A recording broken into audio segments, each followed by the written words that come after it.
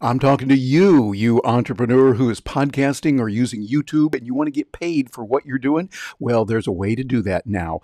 I talked to my buddy Dave Jackson, who is a guru in podcasting, and he's discovered a way that you can use crypto in a wonderfully peaceful way and do it. And that's what we're going to talk about on this interview I have with him on Agorapreneurs. Welcome to Agorapreneurs, standing for liberty and freedom, all done peacefully. Now, here is your guide, Terry Brock. The business of podcasting and using video is really good, and people do that a lot. But there's a way now you can get paid for that in a creative way where your listeners, those who are listening to you, those who are watching your videos, are going to be able to give you some coin right there. There's a way to do that, and we're going to find out about it from someone who really knows what he's talking about when it comes to podcasting and helping get a message out to the world. His name is Dave Jackson. He has helped me enormously in many different ways, listening to him. And you might know him already. He's pretty famous, but he's joining us right now. And I'm glad to have him with us today. Dave, welcome aboard. Oh, thanks for having me. I am really excited about this. And now you and I are going to be speaking at the conference, the Florida Blockchain and Bitcoin, or is it Bitcoin and Blockchain Summit? And we're going to be doing that in just a little bit. So people that are watching this might see it a little bit later. But you've talking about, before we got into the recording, a way that you have now figured out how to earn money from your listeners when they say, hey, I really like this podcast. I really like this. And they can give you some Satoshis, those small incremental parts of the Bitcoin. Tell us what this is and how people can start tapping into that. Yeah, it's using Telegram, the app. It's using the Lightning Network, and then a bunch of new podcast apps that you can find at newpodcastapps.com. And the beautiful thing of this is the longer your audience listens, the more money you make. And as you mentioned, there's in these apps now, there's what's called a boost button. So if you kind of think of it, you tip your waiter, things of this nature. So if somebody likes what you're doing, they're like, wow, that was brilliant. They click a button and they can send you as much money as they want.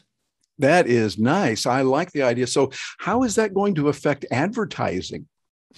Well, it's going to be another revenue stream. So I don't think right now, it's really, really early in this process. So I don't see it replacing advertising, but it could, depending on who your audience is and how tuned in to cryptocurrency they are and things of that nature. But for me, I just see it as another stream of income. You can sell your own products, you can do affiliate marketing, you can do ads, and now you can do crypto.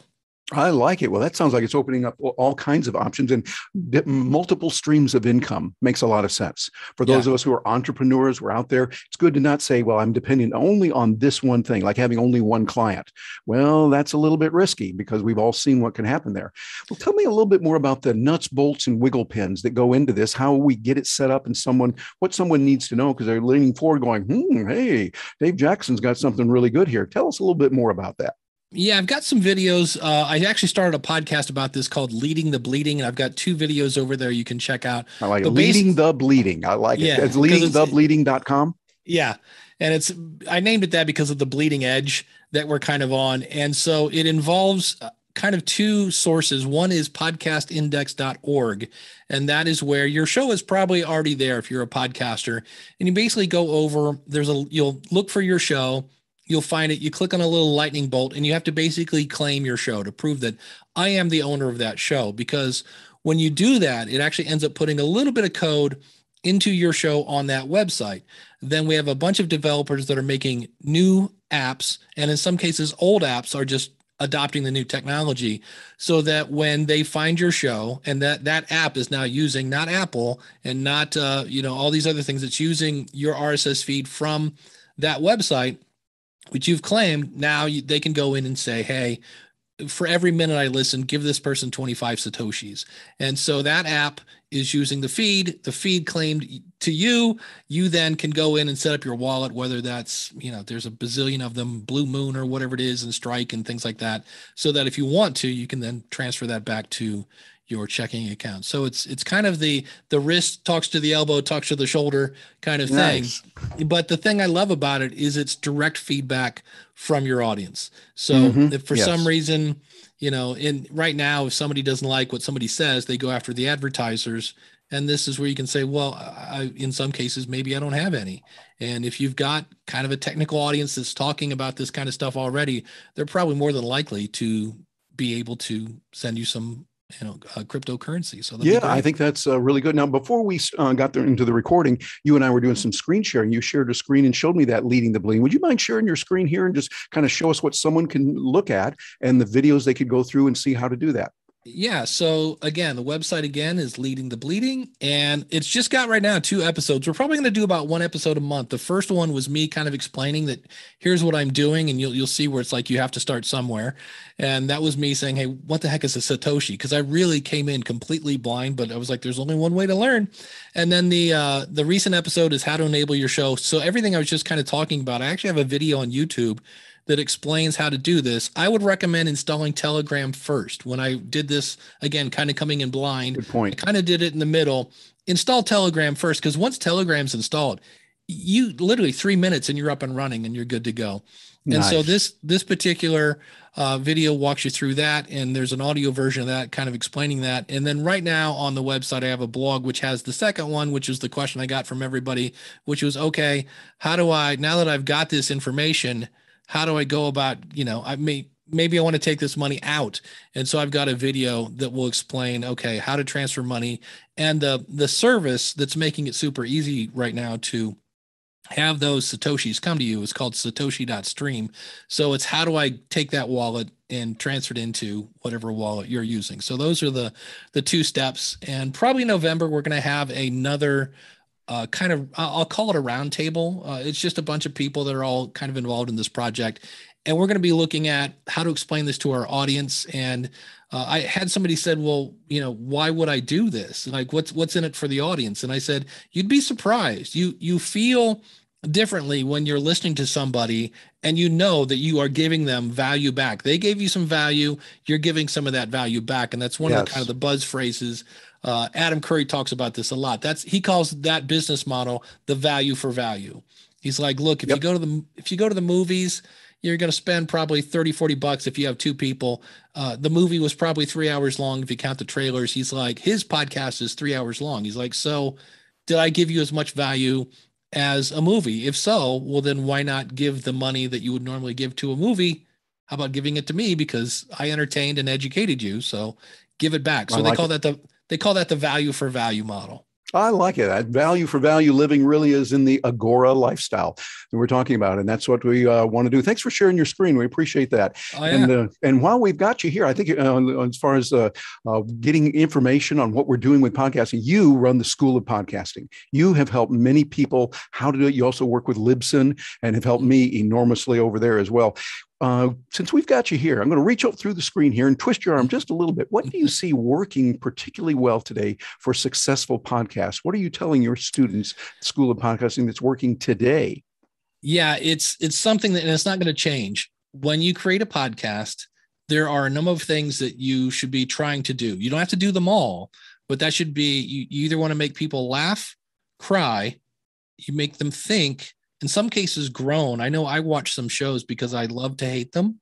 So laugh, cry, think, groan, educate, or entertain.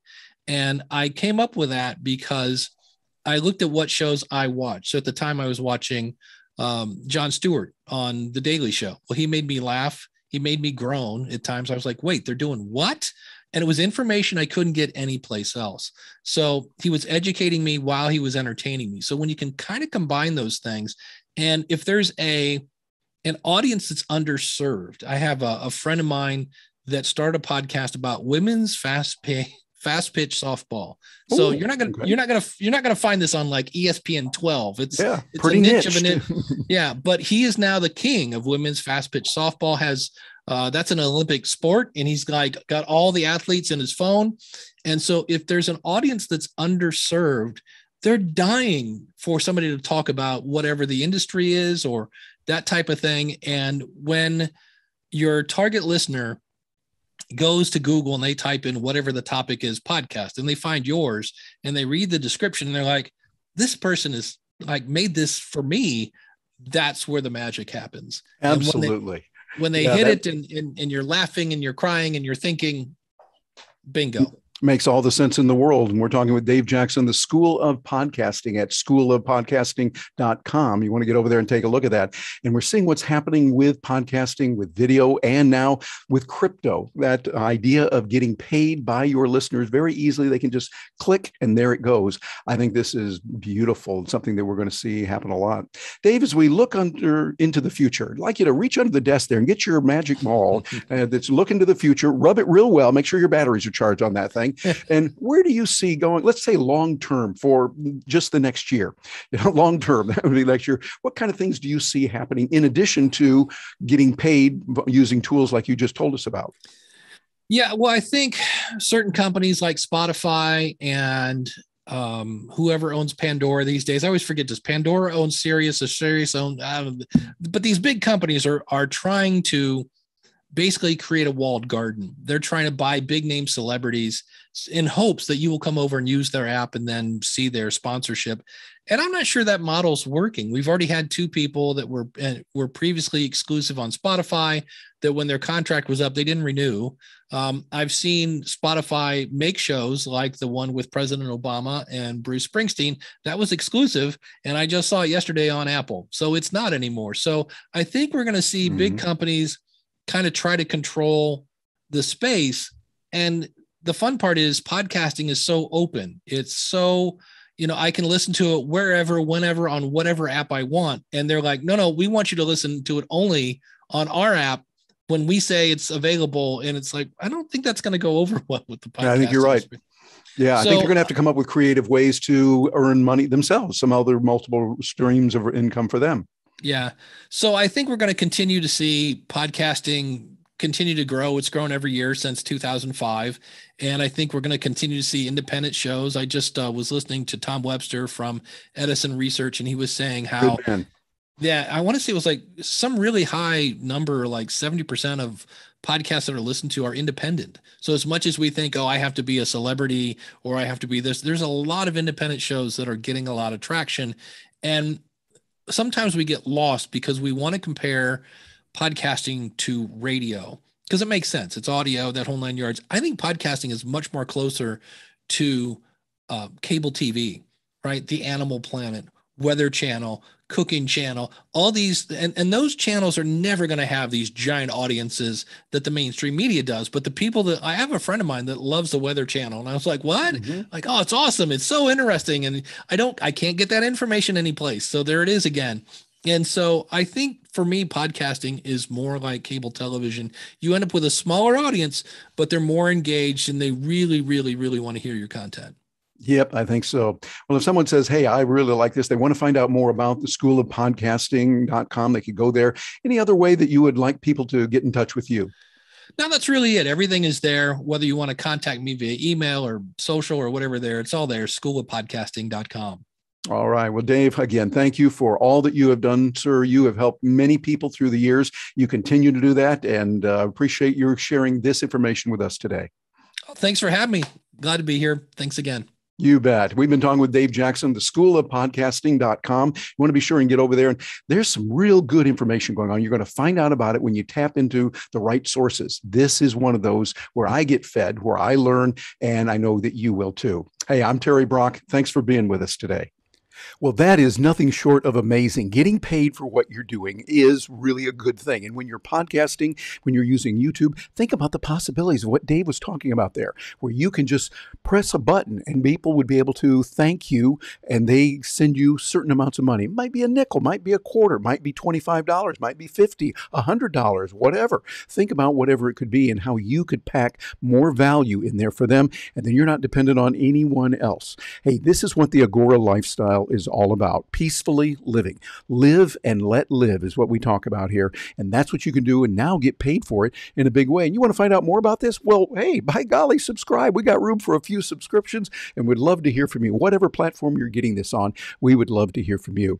I appreciate you taking your time, your most precious resource, and being with me. And if I can help you out, you get in touch with me. Please like this video if you really did. That'll help us in the ratings because it'll give the algorithms the note that says, hey, they like this, so that's a good thing. And subscribe. We'd love to hear from you. Stay in touch. If I can help you out in any way, let me know. Thank you very much for joining us today here on Agorapreneurs. We're all about your freedom, liberty, and being the entrepreneur that you are, reaching out to achieve the goals that you want. Whether you're an entrepreneur on your own or maybe operating within another enterprise or organization, whether you're a solopreneur or part of a much larger enterprise, we are here for you to help you get the skills and the technology, the right thinking of mind, right frame of mind, how to increase your connections, building those relationships in business that matter. Don't forget, we've got the 5K program, help you in creating content, no charge to you. You go over and you can look at that at terrybrock.com/5K. Notice the K is lowercase, and you'll be able to get that information, no charge, and you'll also be able to sign up for the newsletter that we send out, the Agorapreneurs Power Report, so you stay right up to date on what's going on. And if you need to reach me, my email is the best way to get in touch with me, terry@terrybrock.com. Hey, thanks for being with me today. I'm looking forward to hearing from you.